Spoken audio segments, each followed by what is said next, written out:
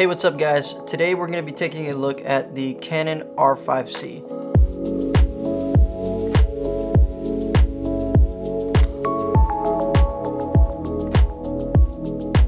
I picked this camera up about 2 months ago. I was looking for a secondary camera for my Canon C70, and I really wanted a camera in Canon's ecosystem. I wanted the same color science, so that whenever I put them side to side with my C70, I could literally copy and paste my settings and it would be the same.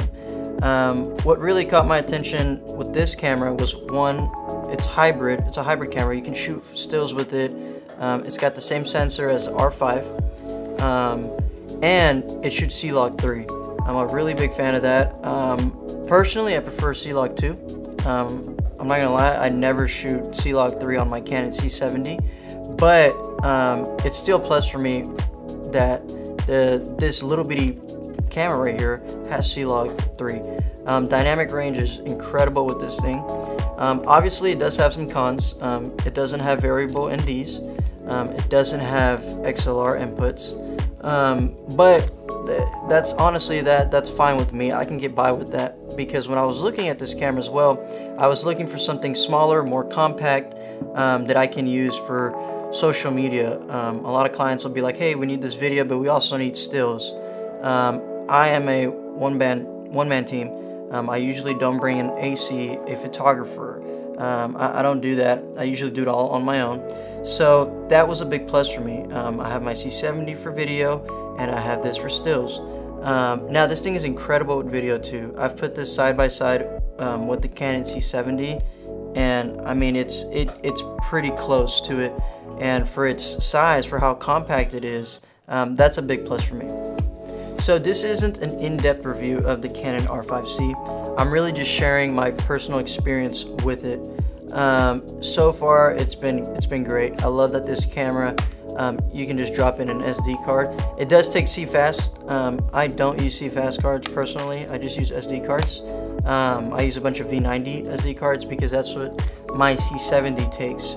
I love that about it.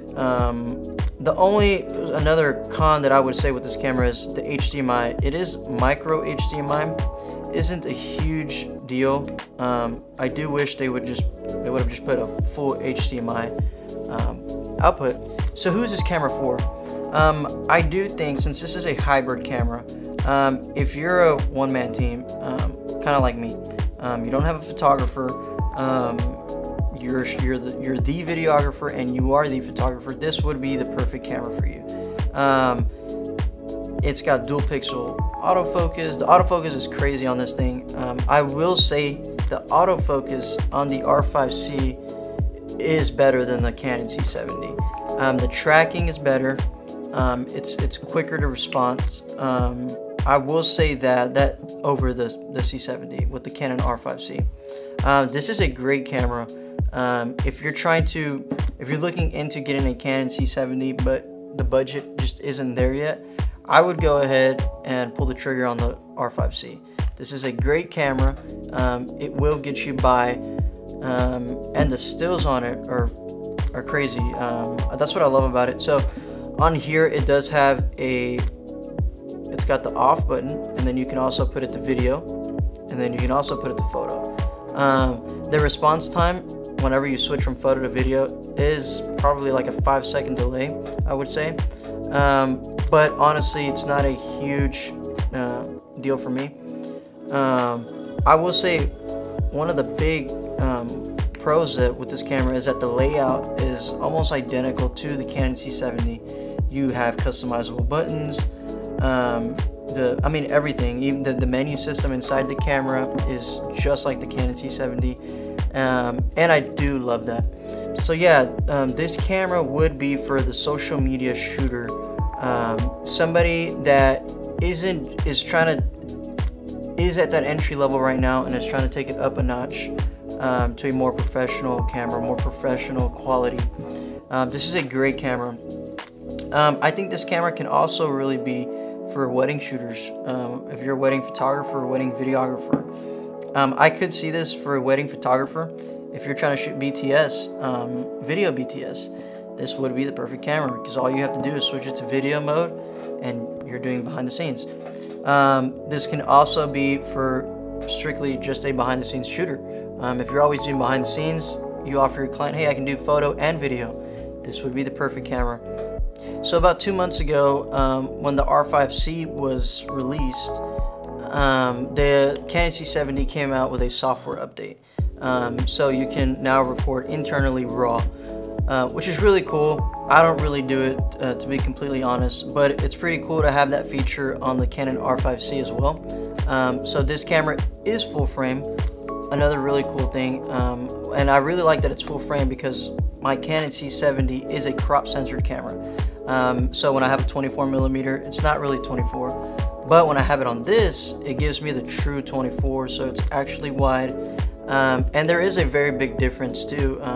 I will say the R5C has more of depth of field, especially when you're at 1.4 with the 24 prime. So that is something that I will give the R5C super good.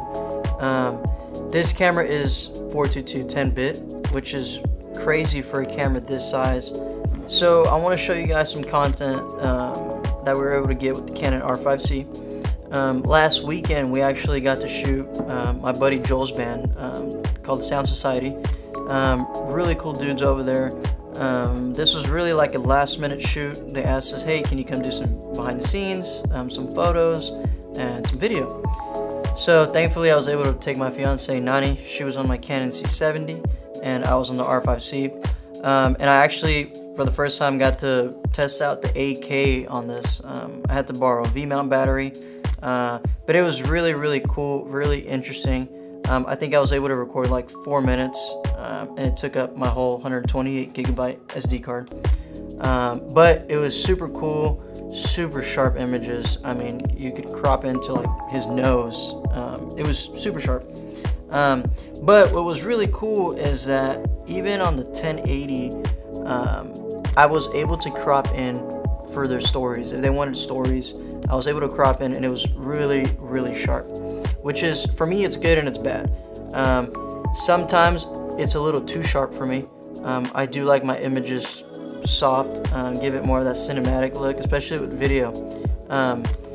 But it does come in handy when you have to crop in for stories, or just crop in general.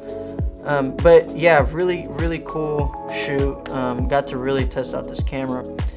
Got creative with it. Here's some content that you can check out.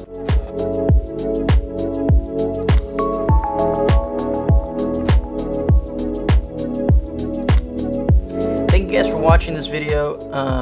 If you haven't yet, subscribe to the channel. I will be making a lot more reviews. I would like to do a lot more behind the scenes. Let me know if you want to see behind the scenes of actual shoots, music videos. But also, I'm super interested in making not just in-depth reviews, but personal experience reviews. What I've been through with this camera, what I've taken it through. My next review is probably going to be on the Aperture Amaron. I just bought a Aperture Amaron light. It's actually my key light right here. Super cool light, super affordable, that it's coming from Aperture. It's one of their more affordable options. It's a super versatile light. I'm not going to get too much into it. I'm going to save it for the next video. But I hope you guys enjoyed this video. I hope it helped you out. Make sure to subscribe to the channel, leave a like. See you guys in the next one.